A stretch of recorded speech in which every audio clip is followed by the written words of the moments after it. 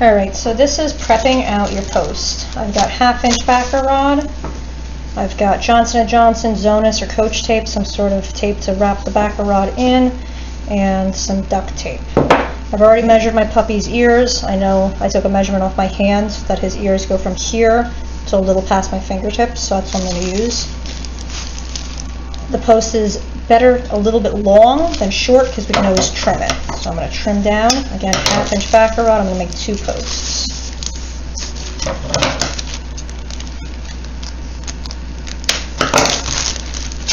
Okay, first thing I'm going to do is reinforce my backer rod with duct tape.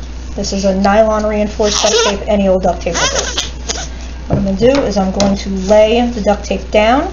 I'm going to make sure I leave a small end here that's going to actually go into the ear. I'm going to lay this down long ways, nice and straight, and then trim off the duct tape. I'm going to roll this really, really flat. Any wrinkles in this could cause irritation inside your puppy's ears, much like a wrinkled sock would irritate your foot inside your shoe. So I'm going to roll this so it's nice and flat. And I'm going to do this with 2 layers of duct tape just for some extra stiffness. Okay, so 2 layers. Same thing, no wrinkles, no creases. It would drive you crazy inside your shoe. It's going to drive them crazy inside their ear. So I'm going to roll that way.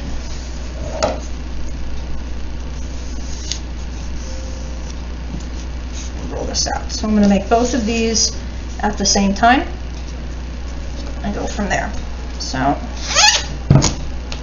very, very straight. If your post is messed up, throw it out and start over. Backer rod is cheap. Again, trim out.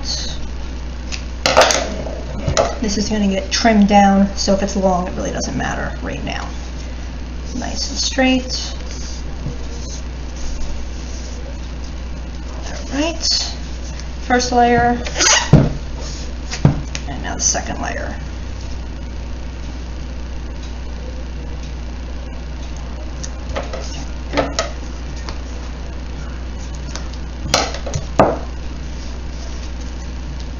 Alright, so the post is reinforced now. What I'm going to do is cut a 45-degree angle on the end of this so it sits down in the puppy's ear nicely. You can see a little 45. So you got this nice 45 on there. I'm going to do that for both of them, and that's going to help be more comfortable for the puppy.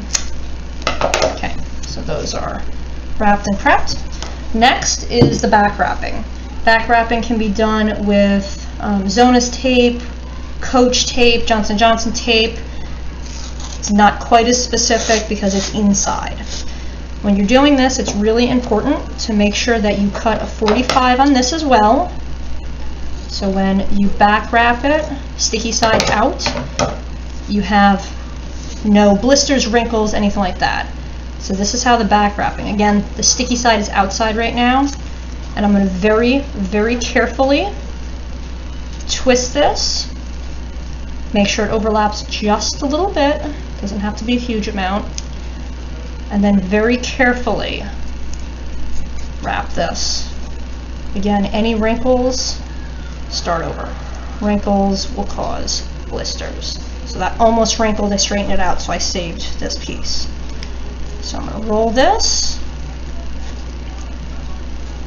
very carefully to be wrinkle free. Sticky side out. They call this back wrapping. Again, exactly the tape you use is not quite as critical for the back wrapping. We're going to do this for each of the posts. Keeping everything very straight, very wrinkle free, which is going to be much more comfortable for a little puppy. Let's wrap all this up. We do this for each post. So now you have a sticky post that you're going to put in the puppy's ear when it's time to do that. You can prep these posts out. My puppy is currently sleeping in the other room, so I'd much rather do this when the puppy is not running around like a crazy man. So I'm going to trim this off. I always just twist the end to keep everything tight. Just get rid of that because I don't need that. So now I have a sticky post, 1/2-inch backer rod, reinforced with duct tape, back wrapped. I have Johnson & Johnson Coach tape. So I'm going to put that aside, make sure it doesn't stick to my table. And then we will have 2 posts prepped to go into my puppy's ears. And then I will wake the puppy up, and that will be the next video.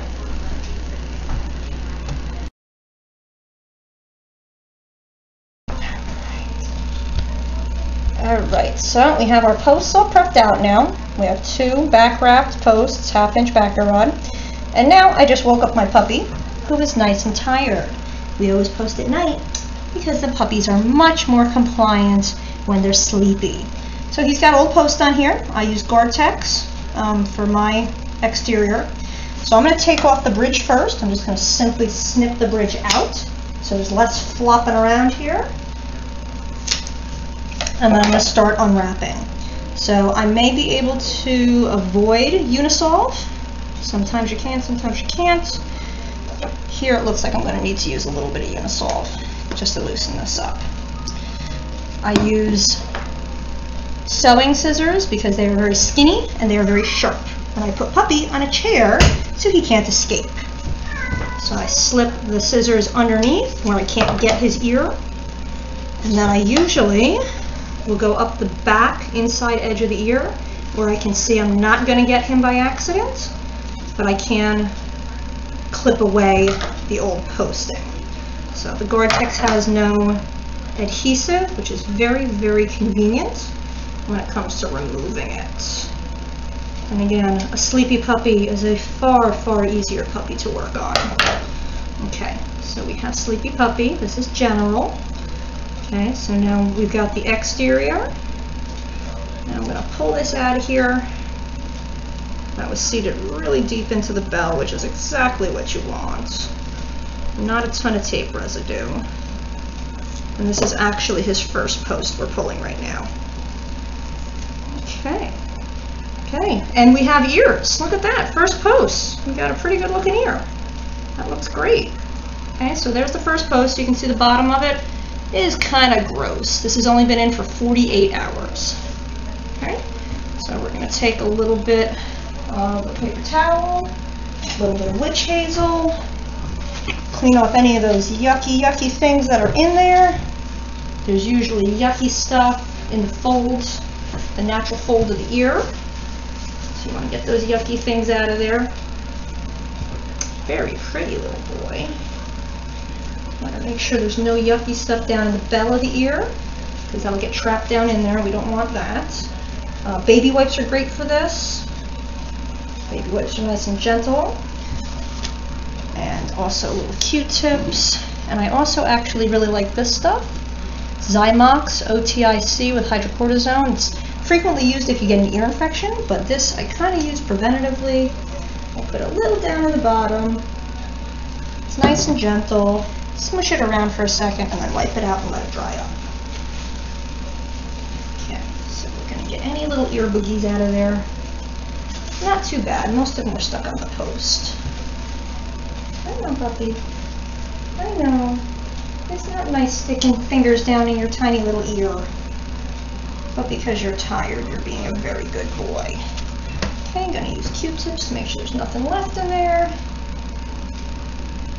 And if you smell any odor, you pull those posts immediately. You do not want any odor in your post. Okay, so his ear looks really nice. He's going to get a nice little treat. You know, a little treat? That's a good boy. That's a good boy. Okay, we already have an ear that's up. That's after 48 hours of posting. And he's 10 weeks old, and this is a very long show crop. So I'm going to do exactly the same thing on the other side. Come on, buddy. We're going to go this way. I usually, again, go up the back of the ear where I can see exactly what's going on, and that I'm not trimming or clipping him or hurting him in any way. I do not want to hurt our little boy here. Yes, you're a very wiggly child. There we go. So now I can see just a little better. Yes, you're very cute. Very cute. Okay, if you hold still, you'll keep getting little treats, okay? Okay, hold on, buddy. Now you're looking for treats. All right, hold on. And again, very, very careful. Skinny scissors. And I can see up the back of the ear exactly where I'm cutting, especially with the Gore-Tex, because it's kind of see-through almost. Okay, so the whole back is opened up now. Yes. Hey, hey, you're doing good. That's a good little boy. Thank you. All right, so I'm gonna pull this one out now. Because I didn't use heavy-duty tape or any Torbots, I can kind of just peel this right out of here. All right. Just gently peel it out. There you go. More little boogers. Hey, do we have ears already? Do we have ears on a little tiny boy? Yes, yes we do. That looks great. Good job. That's a good little guy. Alright, so I'm going to clean out that other ear. And then I'll show you how we put the new post in. Alright, so we have cleaned ears, right? We have cleaned ears. We give the puppy lots of treats. He's nice and tired, so he's being very good, right? You're a sleepy little puppy? That's good. Sleepy puppies are easy to work with. He's sitting on a chair, so he doesn't do anything dumb. We built our posts. I've actually already cut down lengths of Gore-Tex, which is the fingertip tape that I like to use. You can use Coach tape, no elastic anything, absolutely no cute, fancy vet wrap that will kill ears in 12 hours, 24 hours. It's not worth it. All right, so we've already cleaned everything out. He's a nice, happy boy. So we're going to start posting now. So we know that these are too long. We will trim these. So what we're going to do is we are going to pop out the side of this bell a little bit. And we're going to twist this all the way down into the bottom. It's not going to get into his ear canal because his ear canal goes into his head horizontally. But this is going to go all the way into the bell, and we're going to stretch this ear up onto this post. And I'm going to hold it because he's going to try to wiggle his little head. Okay? Yeah, I saw that. So I'm going to hold that. I'm going to take my first strip of Gore-Tex, and I'm going to go on an angle from the bottom around. I'm going to fold in his natural curve, the natural fold that should be on the ear. Yes, I know you're making noises. And I'm not tightly doing this, but I'm doing this just enough so it holds. So we go around the bottom, and we do this from the inside around. I'll trim off the excess. Inside around as we fold that crease in. Yes, I know. Very cute. You're adorable. Thank you. Nope. So we go inside, we stick it to the white tape. We go around and until we cover the entire ear. We do not want any exposed ear because exposed ear can be hurt. They use these like bullhorns. I'm trimming off the excess, excuse me, because I don't want lots of layers on here because that just cuts off the air supply. You don't get good ventilation that way. Would you stop? Would you stop? Don't be a booger. No, no, don't eat that. Okay, so now I'm just going to squish this on, because I didn't put it on tight, so I'm just going to squeeze, and yes, I know this is too tall. That's fine. We made sure it went all the way into the bottom. The bottom's actually right there. You can see it's very, very far into the ear, and this will trim off the extra in a minute. So I'm going to make sure I have enough Gore-Tex lined up for my other ear. Yes, sweetie, I know. It's very wiggly. No, we're not going to itch it. We're going to leave it alone. We're going to give you a little tiny treat. Hey! Oh, little treats. Treats make it all better. Okay, so I'm going to do the other ear next. Okay, same thing. Pop out the bottom, all the way in the bottom. Again, we're not in danger of going into the ear canal. Stretch the ear all the way up onto the post, and then immediately start wrapping, because he will start shaking his little head as soon as possible. Because he's not used to this process yet. Okay, you're going to lay it on there gently. We're not going to make anything snug. Snug is dangerous. So from the inside around, inside around, all the way up. Okay, hold still, puppy. Hold still. We don't want to layer this up too much. We want it to just gently overlap the one next to it so it has good breathability. Nobody would want this layers and layers and layers of stuff on them.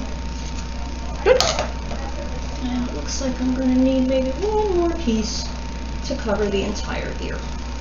So I get my Gore-Tex hanging out. One more little piece. Perfect. Okay. Keep in mind, if this isn't perfect, you're going to redo it very shortly anyway. When we first start posting, every 2 or 3 days is great. After a couple of months, if you get 4, 5, 6, you're doing good. All right, so I've got 2 very long posts on this little puppy. I'm going to grab a piece of my Coach tape or whatever regular sticky tape we're using. Doesn't have to be long. I'm actually going to tear it down the middle because I'm actually going to use this as a little stopper. Okay, hold still, buddy. Hold still, you're okay. So I'm going to put my finger over the tip of this puppy's ear so I do not clip his ear. I clip the end of this post off. I'm going to make sure this stays all the way down. I'm going to cover this so it doesn't try to spring out of there like a jack-in-a-box. Okay? So now the post is the right length for this little puppy's ear. This is what I cut off. Same thing. I'm going to cover his ear with my thumb so I cannot possibly nip him. Make sure this is pushed down so it doesn't spring out. And put this over the tip. I'm actually not covering the ear portion, I'm covering the post portion. Squish, squish, squish, squish, squish. There you go. You look very cute.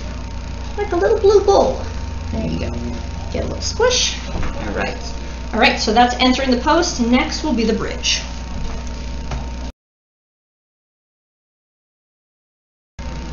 All right, so the final part is going to be the bridge. So I've got my backer rod. I have to figure out how far apart we want these ears. We want to point at 11 and 1 on a clock face. So I've got to figure out how long that bridge needs to be in order to achieve that. So I'm going to cut a little long and then trim it down until I get the desired length. Okay, sit down, puppy. Sit down, General. Good boy. So a lot of the time I like to stand behind the dog and kind of angle everything up. This bridge is maybe a little bit too long, so I'm going to trim it down by just a smidge, and that'll probably be perfect. Okay, so again, there's that bridge. On young puppies, you don't need to reinforce the bridge. Older puppies, you may want to actually wrap this in duct tape just to make it a little stronger because they're kind of crazy. Okay, so I've got puppy's head here. I'm looking at him from right behind his head, and I'm getting the angles correct, and I'm happy with that. So I'm going to take one very long piece of tape. It's going to go all the way around everything. And then I'm going to center the bridge in that very long piece of tape. Nope, sit down, puppy. Sit down, General. No, no, no, don't eat the tape. No, it's not a snack. Thank you. Okay, I'm going to center that in there. Cut my very, very long piece of tape. This, again, must be breathable because it is going to layer over the ears. So now I've got my very, very long piece of tape. Hey, little boy, come here. This is usually the hardest part for a lot of people, but again, you're going to be redoing this about 1,000,000 times. So if you don't get the angles perfect this time, get it next time. Okay, so I try to do this from behind. I always like to lift the puppy's ears up into location as I put the bridge on, and also spin them because the ears do rotate. We want to make sure that they'll rotate at the same angle. Okay, so lift the ear up, make sure the bridge is where we want it, and then tape around. Sometimes this is the part that takes probably more practice than anything, is getting good bridging. Okay, so I like that. I'm going to lift this ear up as well to match so I get a nice angle, as long as everything is just the same, and go around. Okay, so now I've got this kind of messy bridge right now. Seeing there's all these little edges. I'm going to take another piece of tape on each side and just wrap it around as reinforcement. And that's it, we're done then. So I'll just show you the last tiny little step. Okay, so this I usually go under the head, under the bridge by the head, wrap it around, just so the bridge can't unravel itself. They love to use their post as battering rams. crash into things, go running through the bushes, playing in the curtains. So this will help keep everything together and safe. Okay, hold on, buddy. Last step. Just squish that on there. Oh, I know. Hey. Hey. There you go. That looks pretty good. So again, his bridge is not falling too far forward because I lifted his ears onto the bridge, and it's not falling too far back, and it's not going to be uncomfortable. So his ears have got a lot of breathability with the Gore-Tex. Everything's down nice and deep, and you can see he's pretty compliant because he's nice and tired. He's got a little treat, he's tired, he's on a chair. That's probably your best bet. And again, it's going to be a practice type thing. You're going to redo this about 1,000,000 times. Sometimes they'll last one day, sometimes you'll get more, but don't beat yourself up if they're not perfect each and every post.